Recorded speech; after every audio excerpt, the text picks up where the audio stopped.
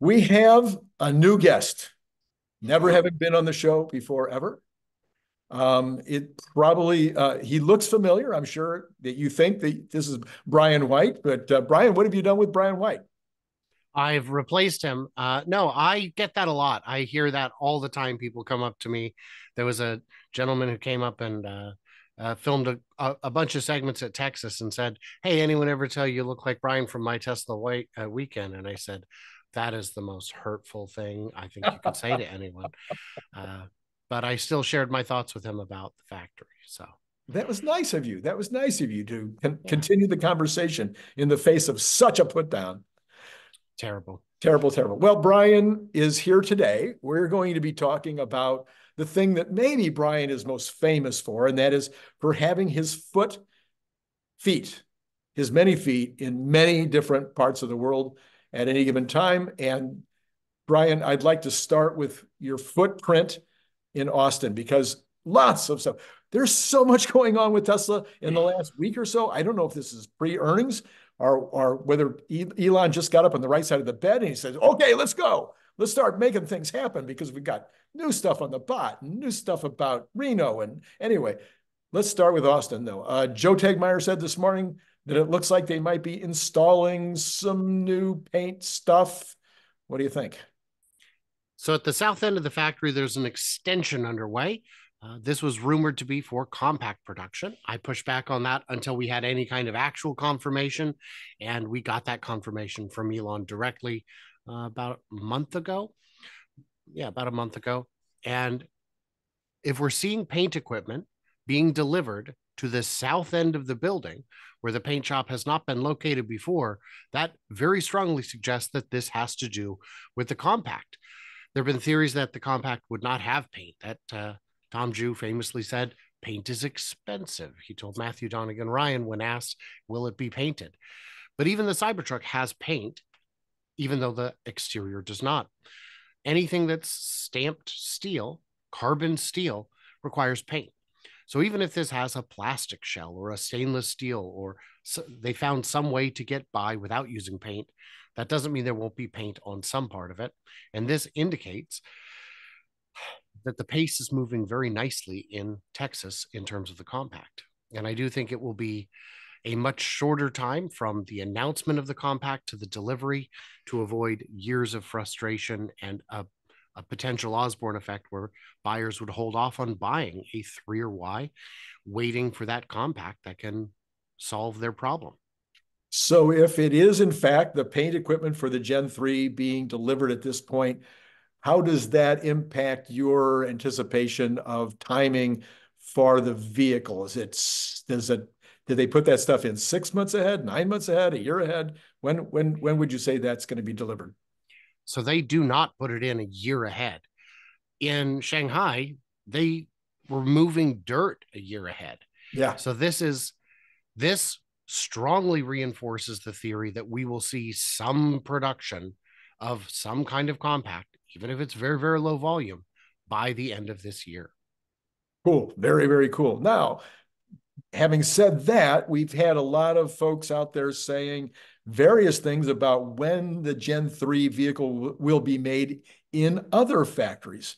So I don't know what you said. I think you've already made a comment on this before, but I get confused with all the different Brians running around. My son among them. And then there's this other guy, Brian Wong. I don't know who he is. Anyway, we have all these Brians. So do you believe that there will be any simultaneity or close to simultaneous production of the Gen 3 vehicle in Berlin or in Shanghai? Or do you think it will be many, many, many months or even years before Shanghai and Berlin come on steam? Perfect question. Boy, Randy, you usually do terrible, and that was magical. So I just really wanted to give you kudos there. The There will be a lag between them. We can see this factory going up. We can see equipment already being installed. When it comes to Berlin, Shanghai, and Mexico, we haven't seen construction yet. Now, it could be that Shanghai has another location nearby that we just don't see. There's so much construction in the Pudong district of Shanghai that you would not notice another massive factory going up. It's just so common. So, but Berlin, we know it hasn't broken ground. There was a recent uh, community meeting where community members had an opportunity to come in, see the plans, hear from the engineers, and it apparently went very well. The comment window will be closing shortly. After that, they're expected to be able to move forward. Doesn't mean they will right away. Maybe they will. I still expect to see Berlin, Shanghai, and Mexico rolling out kind of at the same time. Mm. If you've got the design dialed in enough that you can build it in one place, it is my hope you can build it in all places. And especially if there are a variety of form factors, it would be great if Texas had one model and Mexico had a different. They're close enough that they can ship in both directions and it would work just fine. And then you've got all parts in common at each factory. So you don't have 2 different models or 6 different models of compact at one factory, especially not Texas, because that extension is, well, it's quite small compared to other factories that Tesla has built. The extension part, anyway. We're talking maybe 1 million square feet. Sounds like a lot, but in Texas, that's already a very big factory. It'll now be among the biggest in the world. It'll probably be ranked in the top 12 or 13 buildings in the world by square footage upon completion. So I still think Texas will be the first to unveil the compact, and that the other factories will follow no less than 6 months later, maybe even a whole year later, maybe the end of 25 for Berlin, Mexico, and Shanghai. All right. Well, moving on to more information about Austin. We had the information last week that the dry cathodes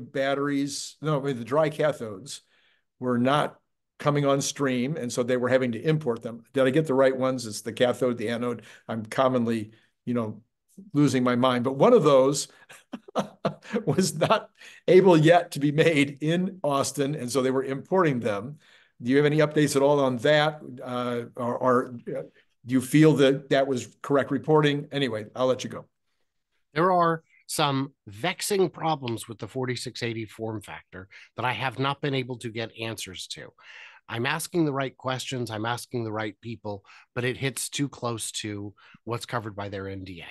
When I spoke with Jen from Tesla, who used to work at the 4680 pilot line, I asked the question. I said Panasonic and others had expected to have their 4680s rolled out by now, and all of them have been put on hold. They've been delayed. We're just going to make more 2170s instead. I asked, is there something particularly vexing about the 4680 form factor, not that would cause Tesla problems, but that would cause other companies problems? And her answer was, if I answered that, it would give you too much information about Tesla. I cannot answer that. So that tells me there is, and that it's universal across manufacturers. What is that problem? I don't know. Maybe the rollers are too wide and they can't get uniform coatings. So the fact that they are not yet to the dry cathode stage doesn't mean that Texas is not producing batteries. It just means that they're not ramped the way they expect it to be. It was hoped that the 4680s in Texas would be able to satisfy all production for Cybertruck and Model Y out of Texas, and it can't. Exactly. So the Model Ys are once again being made with 2170 cells from Nevada, and those cells were supposed to be going into the Semi and to the Fremont plant.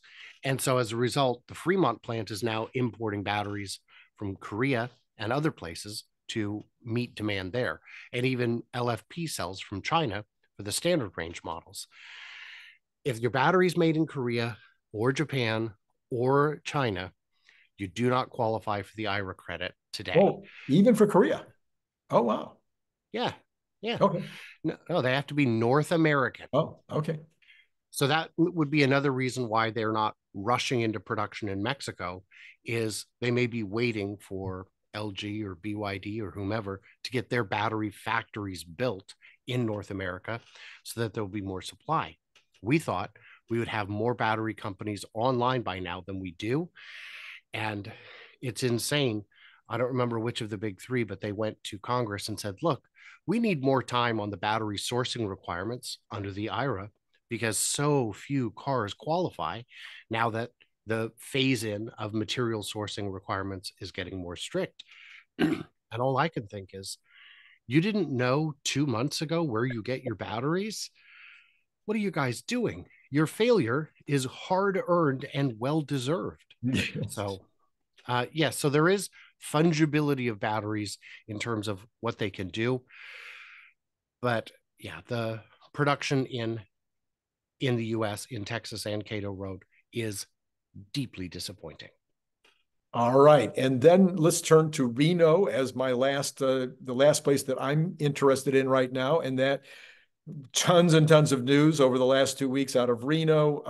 But the biggest news would be that they had an actual groundbreaking conversation, or they had some kind of a party to celebrate the fact they were going to be breaking ground, but not on an extension of or a continuation of the original building, but rather on an outbuilding, a substantial outbuilding, but another building a couple of 100 yards away from the primary building, that will do semi trucks only, according to my best information.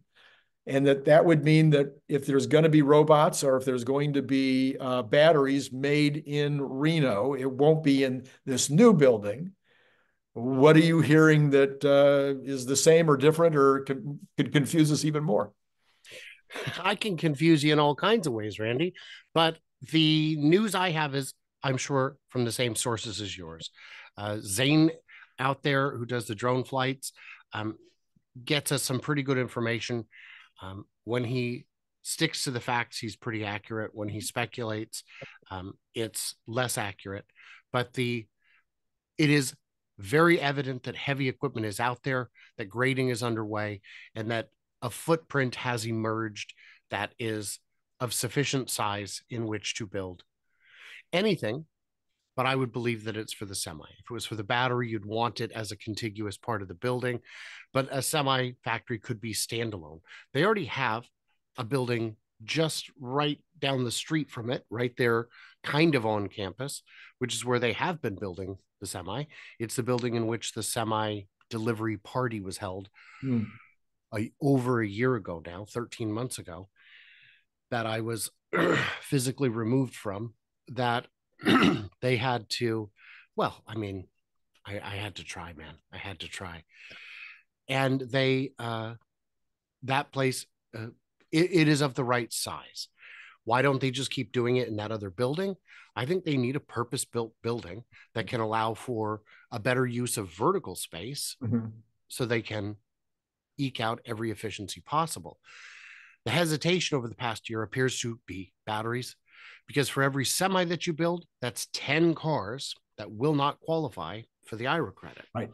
And if your buyers are going to lose $75,000, that's a significant chunk of the total value of that semi in the first place. So very exciting to see Nevada underway. No idea what the timeline is. I'm hopeful it can be moving within a year. But I said that a year ago. And we have Panasonic that is well along in their new facility that they're building. So in addition to any increases they might be able to still get out of Reno, they have an entire new building, which I think is going to be roughly the same production, around 35 gigawatts. Don't know. I don't know. Yeah. Okay. All right. So that's the Reno. Oh, and then my other question on Reno, though. So if they're going to empty that other building and start building the semi trucks in this new building, they'll have space there. They've already taken out some of the Megapack factory operations out of the Reno original building and moved those down to Lathrop. So wouldn't that give some space where they could be building robots or building 4680 lines? So on the 4680 lines, I think they would want them to be contiguous with the other 4680 lines, have it all right in one spot. In terms of bots, that space that they would clear out, because I can't imagine why they would want to keep both of them operational, would be an absolutely ideal size and shape for bot construction, because you don't need 30, 40, 100 feet of vertical space to assemble Right. bots. Right. Even 20, 30 feet, more than enough. Right. 20 feet is probably more than enough. You could have all the different pieces and then pull them together at the end there, and it would be a good idea if they can get the manufacturing capability there in terms of talent and manpower. Then it would be a fine space. But the bots are small enough, you could mass produce them kind of anywhere. Yeah. So I had just thought of another question. Having been in manufacturing and warehousing pretty much my entire adult life, we have this concept of warehouse on wheels. Now, I invented the concept of warehouse on wheels years ago because there were times when we didn't have enough space in our warehouse and we had product coming in from overseas or plastics coming in from a train, where we couldn't bring it into the warehouse. And so we had to park that container out in our parking lot. Now, I'm joking that I invented that because lots of manufacturers and wholesalers commonly will keep a container for a week or a month or a year or permanently park a few containers because they just don't have the warehouse space. But Tesla's taking this to a completely new level than I've ever seen before, with literally what appears to be maybe 100 containers parked out in a field where they're keeping just-in-time inventory. Is this something you are aware of anybody doing in the past, or is this a new thing that Tesla's doing? Is this a permanent solution? Do you have any theories on that? Because otherwise, we need to research it. For sure. It is not unique to Tesla, but it is a fairly new concept that's only been made possible since digital inventorying became great. You remember in warehouses, it used to be that this shelf is where we always put this Right. part. Right. Otherwise, no one will know where it is. But with the warehouse on wheels, everything is digitally managed and inventoried. So it literally does not matter where it is. It's I need this item, it's in spot 26. Great, go get it. So there was a different concept that they had used in Fremont where they would put the parts in this big robotic silo. I don't know if you saw that, No. but it's a big silo full of robotic arms that grab inventory off very high shelves in a way that humans would be poorly adapted to. Right. And that's why they didn't exist. If you look at the satellite footage of Fremont, you'll see a couple of newish, tallish, skinny buildings, Hmm. and those are inventory. Wow. They didn't have space for a warehouse on wheels Yeah. in ways that would be effective for a factory of that size. So they didn't have that choice. But anywhere you have space, it just makes more sense to do it that way. When Shanghai first opened, the warehouse on wheels was just all of them were backed up to all the docks. They just Yeah. left containers at the docks. That is the warehouse. And it's wonderful because as long as you know where everything is, and you do, it makes it very smooth and efficient and prevents you from having a warehouse, which is by its nature the wrong size. It's always too small or too large. You're always paying for something you don't need or needing something you can't have. Oh, and massive amounts of infrastructure that every single warehouse has to have in terms of sprinklers and fire prevention and heat and sometimes even air conditioning. I mean, it just goes on and on. So I can imagine the savings. And with containers last year being so cheap after the great upheaval in the supply chain, and there was hundreds of thousands of containers that were just sitting empty. I would imagine they were able to buy a bunch of containers for pretty low price. Containers in the US became too numerous for sure, because during the pandemic, containers would come over, get emptied, and then just left there. They didn't get put on the ships to go back to China, which created some real problems real quickly. And the only company I know that had the foresight to look around it was Amazon. And they found some very clever ways to solve this very big, immutable problem and keep your endless supply of junk coming. On that note, please follow Brian on MyTeslaWeekend, not.com. Don't go looking for MyTeslaWeekend.com. You won't find it. And you might even look at our video from yesterday where Brian, regaled us with a whole bunch of stuff about bots. And that would be a card right here. I mean, it's really worth watching, believe it or not. It was really so, Brian, thank you as always for coming on board. And I think we'll just say goodbye to everybody now. All right. Bye. It's been great talking to you.